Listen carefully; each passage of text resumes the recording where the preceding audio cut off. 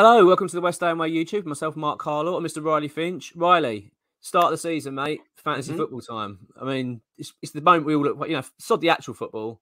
Fantasy football is where it's at, isn't it? Let's be honest. It's where it's at for about 3 weeks, and then you get a bit bored, and then you don't look at it for the rest of the season. But right now, we're gunning for it. We're ready. Yeah, exactly. Yeah, it's exciting. It is. I always get a little bit excited for fantasy football time because I always build my team, and then I think, well, that's it. This is definitely going to be it. 100%. But this year, I've actually, it's going to sound a bit sad. I've actually been looking up tips and I think looking at the Athletic and getting advice and trying to understand. Because this year I'm taking it seriously, mate. This year I'm winning it, even though I can't take any of the prizes, obviously. Just more for bragging rights over you more than anything. Over me, yeah, mainly. I was going to say, is there a little bit of a grudge match that's going to be going on here? You know, like I mean, I like to think of myself as a well-rounded football expert. So you know, I'd be interested to see which team manages to get through it. Who have you sort of gone for? What's like your main players? You know, have you gone for Salah this season? Salah's in. I mean, I think sometimes you've got to go with. Go with the trusted players. That's my general thing, especially early on in the season. This is my kind of tip for viewers: is go for a decent, players that always score regular points. Generally consistently good. I think that's kind of how to start it off. There's no. I don't want to take too many gambles. Although I have put in Haaland in my team.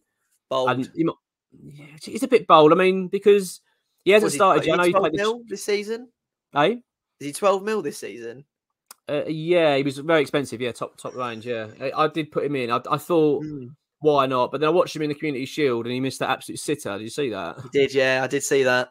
Yeah. So it's always like, I'm going to stick him in. And also, he's playing West Ham in the first game, so inevitably he's going to score. So, I'm going to go with that for now. But what about you? What's your kind of general feel for your team? I take it you've done your team, have you? Or mate, really my team's been done for a while. I tend to go heavy on the midfield. Right. I tend to go 3 at the back, do a little 3. Was it 3-5-2? I think I play. Yeah, 3-5-2. That's what I do. 3-5-2. Yeah. So I've got sort of a bit of a no-brainer for me, but Jesus up front. But some people seem to think it's not going to be one that's going to pay off. But I think he's going to score so many goals this season for Arsenal. I really do. It really pains me because I think I'm not a big fan of them, and it'd be painful. But I think he's going to be very good for them. I really do. He's pre-season, he looks amazing. He's scoring goals all over the place. So, and he's one of those players. I think now because he's going to be the main man at Arsenal. Yeah, I just get the impression he's going to really thrive on that and being the main striker. So I think Arsenal picked up a very, very good player there. He's also in my team as well. So before we get into the teams, mate, what we want to say, we've got the code down below to join the league. Now, if you join our league, you also got to be a subscriber to the channel. So please do both. And also, Riley has introduced a bit of another rule, Riley, haven't you, for us, for the league? Yeah, so obviously, we're not just doing some bog standard fantasy football league because what's the point? We're all West Ham. And I think, to be honest, most of us do selfishly put West Ham players in our team anyway. Yeah. But the rule of the season is you must have 2 West Ham players in your squad at all times. So if you ever caught, lacking with 1 West Ham player in your squad, then unfortunately you will be disqualified. Throw the book at them. Yep. Listen, we're going to be harsh. You're disqualified. You're not allowed to disqualified, and you could be under arrest. You've got to have I agree. I like that rule. I think it's good for all West Ham fans. And what we'll be doing is at the end of the season, we'll be giving away prizes. We might even do monthly prizes as well. It depends on sort of what we can get our hands on. At the moment, what we've got as a main prize for the end of the season, we've got a signed football from the whole squad.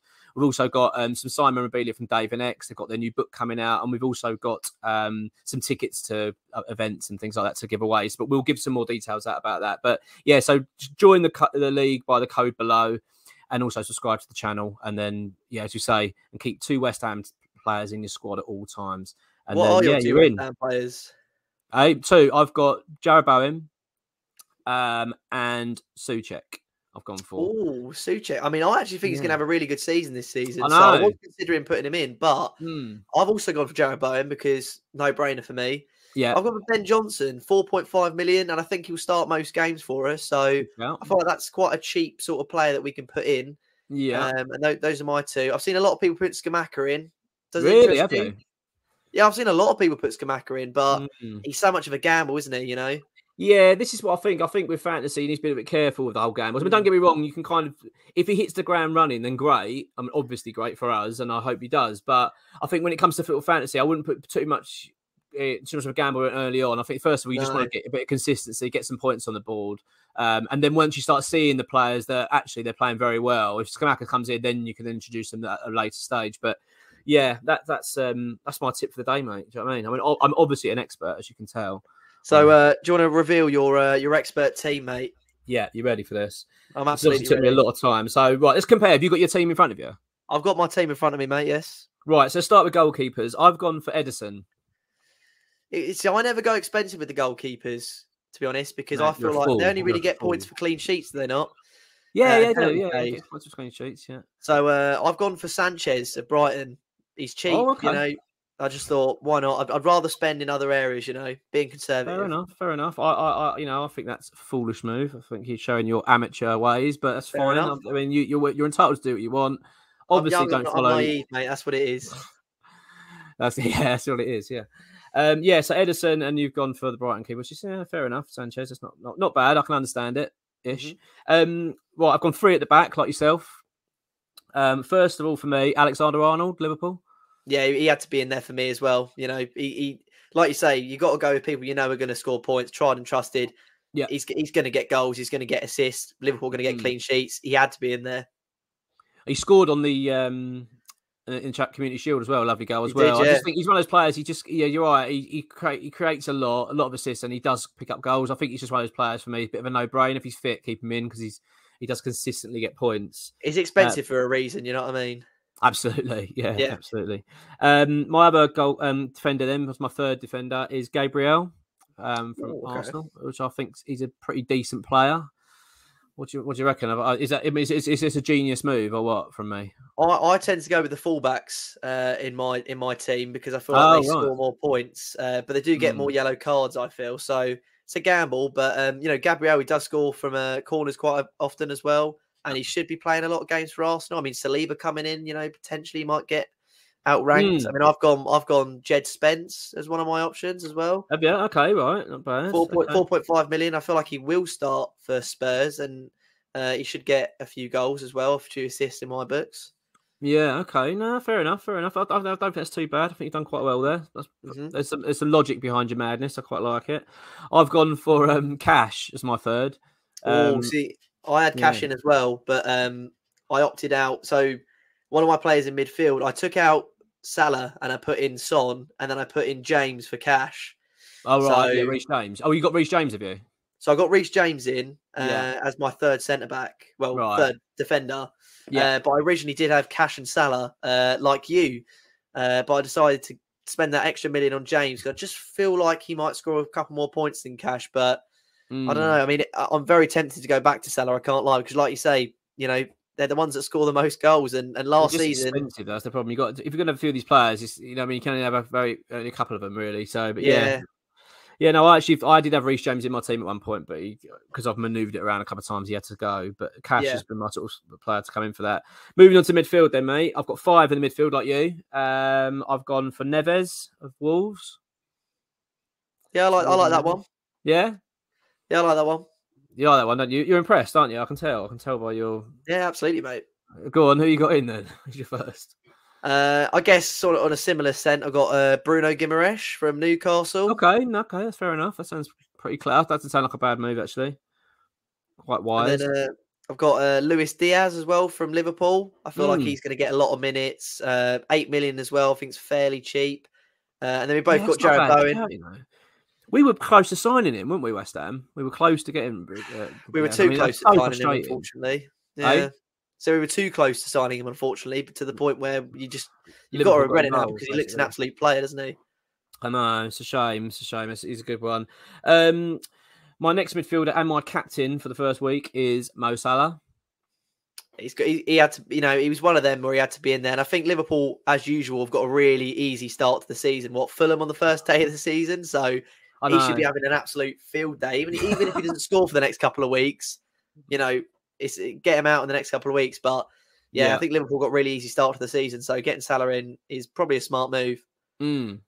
I think that's not bad. As we touched on already, from one of my West Ham players next, Jared Bowen. Yeah, I mean, I don't think he's going to score as many points as last season, but I still back him that he's going to score a lot of goals, get a lot of assists for us, and with our lack of signings, he's going to be a nailed on right wing starter. So no brainer, really, eh? It's not bad, mate. I like it. Yeah. And what about you? Who else you got in your midfield then? So you've got. So I've got Son, Bowen, Bruno, and Luis Diaz, and to complete it, I've got the creme de la creme, Kevin De Bruyne. Can't look past KDB. That's good. All right, I'll hats off to that one. That's a decent midfield. That's not bad. So yeah, mine's gonna be Neves, Salah, Bowen, and my other two are we've all talked on Souček. It's gonna be my other West Ham player who's also starting, and the other one I've gone for Ward-Prowse, Southampton. I mean, gets goals. I do worry for Southampton this season, but Ward-Prowse always seems to pop up with the goals, and he plays. Does he take penalties as well? He does. Yeah. He gets a lot of goals for him. Well, yeah, it's definitely a good choice. Set piece taker. He's going to be getting assists. He's going to be getting goals. Yeah, definitely what I was looking at. They kick off with Spurs away though, Southampton, and I've got a horrible feeling Spurs are going to be very good this season, which is annoying. So I hope I'm horribly wrong, but we'll see. But yeah, so I think they're going to struggle that first game though. It's a tough opener for them. And then my front two, already touched on, mate. Haaland and Jesus are my front two. Who have you gone for? I've gone for Jesus and Brennan Johnson. I've had to sort of sacrifice that right striker spot, but I do think Johnson will score quite a few goals this season. I think Forest play style will suit the Premier League, and I think they will be a high scoring team. Might potentially move him out, but I feel like I've got quality in other areas of the pitch to where Johnson up front doesn't bother me that much. In terms of the bench, do you just gamble that your first 11 is going to score all the points and go strong, or I do tend to, yes. But although I do have to be a little bit clever with this. I do try and pick players that are going to be playing as well, more likely. I don't just pick anyone, just the cheap to go for. So my 4 on the bench, I've gone for Turner, the goalkeeper of Crystal Palace, and that is one that I don't expect to be getting any points with, but it was just a cheap option. So that kind of goes against what I've just said, but that was only because it's the goalkeeper. I've gone for Tangana from Tottenham, but I think he's leaving. I think he's going to AC Milan. Potentially, yeah. So you might have to rethink that one. Yeah, David X did an update on their transfer show, and apparently he's on his way. So that's one that's quite interesting, that one. So I'm not quite sure whether that's going to. I might have to make a change there. I've gone for Mr. James Tompkins, obviously, from West Ham defender. I think he plays a fair bit for Palace, gets points here and there, so I don't think that's too bad. And then I've gone for another player that's heavily linked with West Ham, is Brozier, Chelsea. Yeah, I mean, how much is Brozier this year? Was he like 6.5? Let's have a look. Hang on, mate. Let me just go to my transfer page. 5.5. Yeah, I mean, I think he might get some good game time, especially if Werner does move to Newcastle, which I actually think would be a really good fit for them. But I'm surprised you haven't got Nico Williams in your team, mate. No, 4 million. He's going to be a nailed-on starter for Forest. I feel like that would be a good little sort of squad rotational player. It's not a bad shout. It's not a bad shout. You know what I mean? I'll see. I'll have a little think. And I mean, this is not my final team yet. Yeah.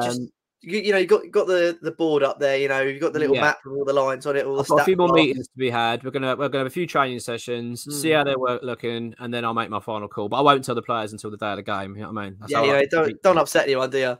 No, exactly.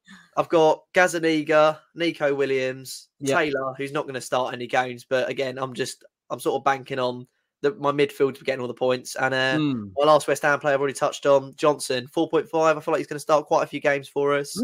Yeah. I don't really trust us to keep clean sheets, though, is the only thing. So I don't really know how many points he's going to get. But, mate, 2 very, very solid squads, 2 somewhat different squads. Someone's better, obviously. Some better than others. I feel like, if you guys want to tweet us at the West Ham Way, your fantasy football squads, then we'd love to take a look at them.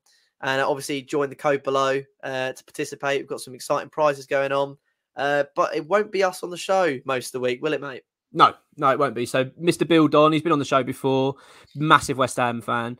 He's working with the West Ham Way, so he's going to be involved in hosting a weekly show for and giving us updates on the best teams, how people are performing, the best players, and things like that. And we'll obviously be appearing as guests as well here and there, so that'd be great, and other fans as well. So yeah, we wanted to sort of pick up really and make it a bit more of a weekly show where we can sort of all compete and see how we're getting on. I mean, we've got loads of people in the league already, but as we say, we want to introduce the new rule: 2 West Ham players in the squad at all times.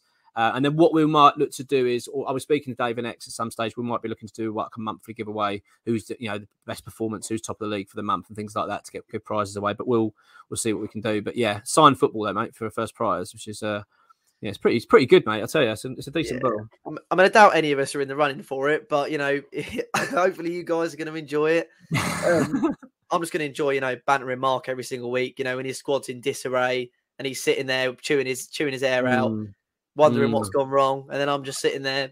It'd be interesting, mate. Interesting little match. I'm excited, mate. I'm excited, and I'm very confident. Hopefully, it keeps the fantasy football fresh for this season because, like you say, normally you get excited for the first couple of weeks, and then it kind of just fizzles out, doesn't it? And then you forget where the app is on your phone, and you're like, and then it goes to the back of your notifications and all that sort of stuff. I've still got Davey Batty in midfield. What happened? Do you know what I mean? All right, thanks for watching, everyone, and good luck, and join the league and follow the channel. Don't forget as well. So cheers.